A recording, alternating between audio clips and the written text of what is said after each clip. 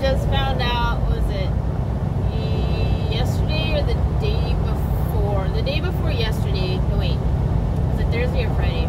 It was Friday. That I wouldn't be doing the Amazon runs anymore. And it turns out, you know, it didn't have anything to do with my two other coworkers, me, my boss, and another coworker from my company. We got put on some Amazon relay runs, and I did that for 2 weeks, had a week off, and this was going to be my second round of 2 weeks, and instead it was only 1 week.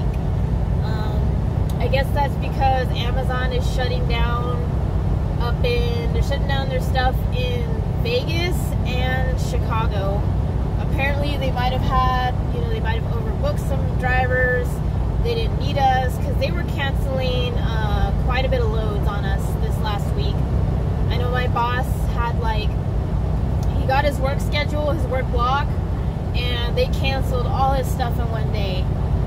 And then one day before I even started, I was at my first pickup. Before I even went to my first pickup, at 3 a.m. one day, I already had 2 canceled stops for that block that I was doing. So just, yeah, a lot of cancellations, barely any empties to pick up at these stops. It was just kind of a mess. So, my dispatch called me, gave us the news. They were like, okay, kind of bad news. You're not doing Amazon for the next week, which kind of is a bummer. It's bad news in the sense that, you know, running Vegas to California or Vegas into Arizona, it's cold, but right now it's 65 degrees out here. Pretty sunny, decently warm for the most part if you stand in the sun. To me, this is cold, but I'd rather deal with this weather out here than have to, you know, go somewhere on the East Coast or up north, and then I'm just gonna be mad 24/7 because I hate the cold. That's how much I hate the cold. I wake up mad.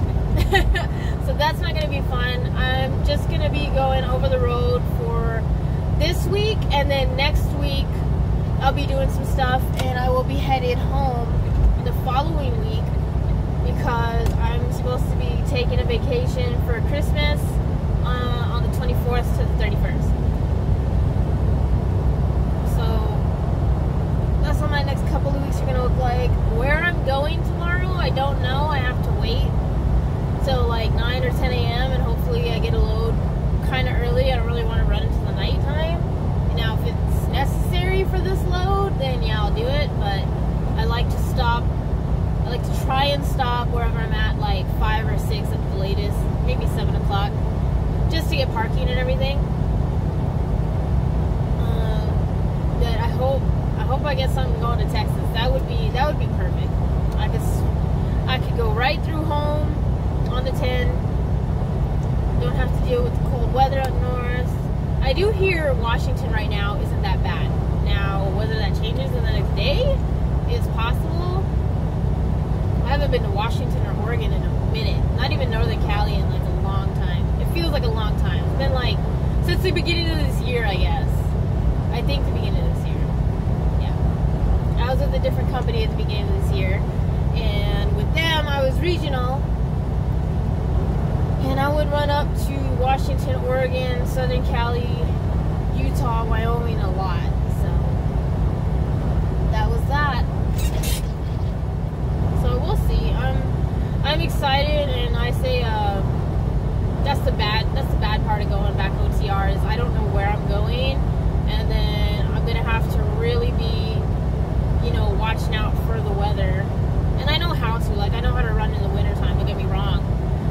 Do I like to do it? No, I don't think anybody likes to run in the wintertime. I do not like it at all. Before I came out here doing the Amazon stuff, I had just gotten on home time right before then, and I was coming from Minnesota because I got stuck in some snow. Well, I didn't get stuck, but I went to pick up And within like 10 minutes of me reaching my pickup spot, the shipper, it had started to snow. By the time I got out of the dock, it was covered in snow. Everything was covered in snow, and I had to drive through the entire state. The entire day, I was just in snow. So that wasn't fun. I didn't like it, but it had to be done. I wanted to get home, and I got home. Thank God it didn't crash. I felt my wheels slip a couple times during like either making a turn or just slip going on a straight line. It happens, but what we don't want out here is a whole accident. We do not. It could be a very bad day. So we'll see. I'm kind of nervous. I'm kind of glad to be going back over the road. Because honestly, being on the Amazon relays kind of killing me out here with the time schedule. As we be picking up, I'd have to wake up like at 1:30, 2:30 to pick up these loads, to get ready to pick up these loads. So it's like, you know, I'm not just gonna wake up in my pajamas looking like a whole bag of crap and then go pick up my load and then just look like crud all day. It's not happening. Maybe once in a blue moon I might do that if I really don't care. You know, I also brush my hair, look presentable, but if I really don't care and I just want to get the load where it's going, yeah, I have woken up. I will wake up in my pajamas, toss on my little fuzzy slippers that I got, which are great by the way, and you know, just hit the road. Hey guys, I'm back. My shit cut off earlier. I guess I didn't have enough storage on the phone, and here's a motorcycle pull up right next to my tire. But I just picked up my trailer from Palmdale, my company trailer, and now I am headed 40 miles back to 15 on this crusty old highway out here, 138, and from there I'll be going down into Ontario and parking it for the day. Woo. Oh, those frogs are cute. They got some good looking food places out in California, I'm not gonna lie. As much as I hate this place because I'm a trucker,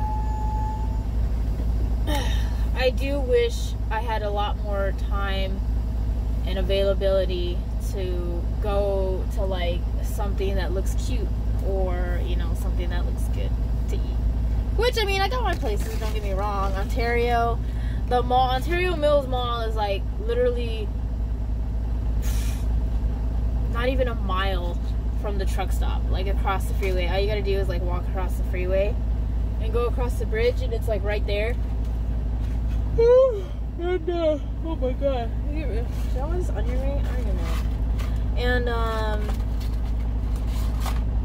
yeah, they have like some stuff in there, but I go to this one place each and every time that you can get a cup of corn called an elote. So it's just a cup of corn, warm corn, with mayonnaise, I think it's called cotija cheese, something like that, and tajin. I don't use that much. I'm not trying to say this all weird. I know I got the accent down, but yeah, still, I don't feel comfortable. So it's lemon, tajin, cotija cheese, corn, and I want to say lemon juice as well. But that is like my favorite freaking thing to eat. Every time I go there, I get a cup of corn because it's that good. Chamoy Express, that's what it's called. Is the little, it's like right on the side where you get in. You come in. It's the Marshall's entrance. You come in next to Marshall's, and as soon as you go into the mall, you'll see Ulta on your left, and then straight ahead is like this little square of Chamoy Express. And that's where I go. Sometimes I get a strawberry horchata because that is good, extra good. And yeah, the cup of corn, I mean, it's great. But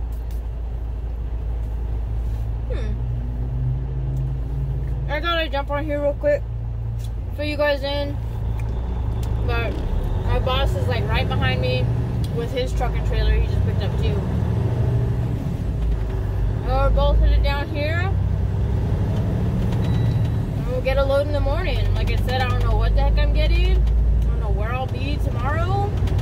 I just hope it's somewhere that it's not, you know, having snowstorms and blizzards all over the place. That would be a very, very sad way to start off my fresh week back over the road. And I just struggled through this Amazon relay trial, which is awful. But I can't complain too much. So it's getting dark in here, so I'll let you guys go for now. I'll focus on the drive, and I guess I'll see you later. Bye.